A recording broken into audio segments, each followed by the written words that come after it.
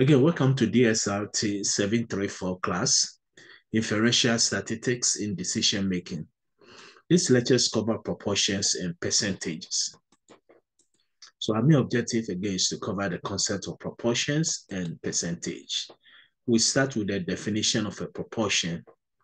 Here we say a proportion measures the fraction of a group that possess some characteristic. So to calculate a proportion, simply count the number in a group that possess the characteristics of interest, then divide the count by the number in the group. So the concept of proportion is more or less like finding a percentage of something, a part of a whole items. So here we have some few variable here, and also we're going to see an example. So let's uppercase X represent the number that possess the characteristics. Then uppercase N will be the number in the population. So that will be the total population, and X will be the frequency or the number of persons or any item that possess the characteristics that we are looking for. Then lowercase n will be if we are using the sample size. So the number in a sample.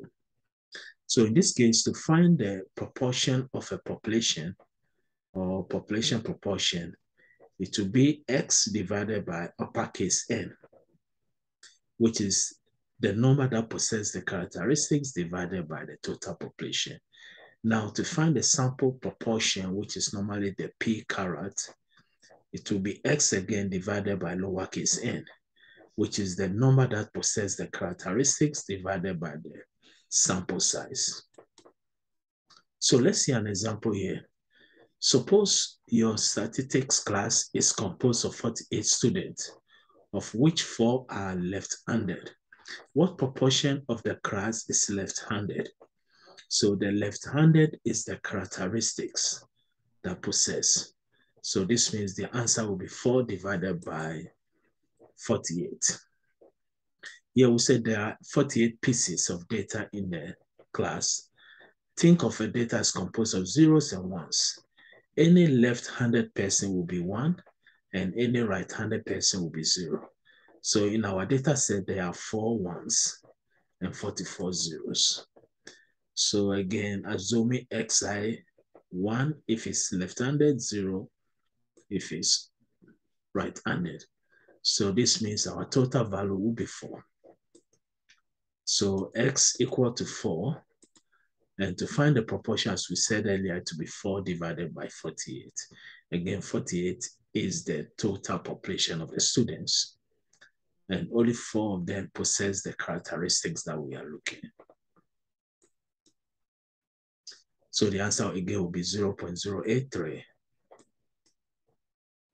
Now, next example, suppose you have been playing football and have kept records on each plate appearance. According to your records, you have batted 216 times. Of those 216 plate appearances, you have walked 24 times, gotten on a base by fielding error 7 times, and also reached base on a hit 64 times. Now let's compute your batting average, which is a proportion. So this means the batting average is the proportion of times you reach base on a hit, excluding the walks and also the errors. So this means the number in a group of at bat, we will consider the following: n equal to the plate appearances minus walks minus base by fielding errors. So the answer will be 216 minus the walks 24 and then 7. So it's 185 at bats. Now to find the proportion, here we say the proportion of times you got a hit, excluding the walks and errors. So we exclude the walks, which is 24, errors 7. So it will be 64 divided by 185 instead of using the 216. Again, when we look at the question, we will see that 216 is supposed to be the total. So according to your record, you have batted 216 times. So that's the total. But of those 216 plate appearances, you have 24 times, walk 24 times, and gotten on base by feeding error 7 times, and reach base on the hit 64 times. So we are going to compute. So 216 minus, you have walk 24 times minus, and also error minus 7. So that gives us 185. And of course, the hit was 64. We are looking for the average batting. So 64. So here we have again 64 divided by 185. So that will be the conclusion for these lectures. Now, to find the proportion is more or less like finding part of a whole something. So in this our example, we have students. For example, the previous example, we have total students in the class, which is 48 students. So that will be our, then 4 are left-handed. So the characteristics will be 4. So 4 divided by 48 will give us the proportion. Now, percentage means after we get proportion, we multiply by 100. So for example, here 4 divided by 48 gives us 0.083. And it's the same as 8.3%. So a percent is more or less a proportion. But when you have the answer, you multiply by 100.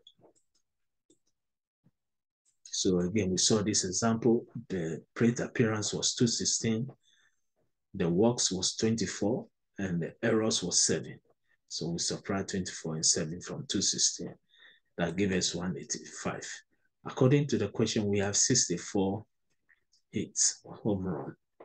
So 64 divided by 185, that gives us 0.346, the value for the proportion.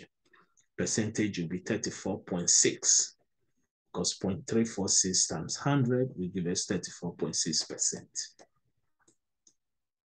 So that will be the conclusion. Again, wish everybody the best.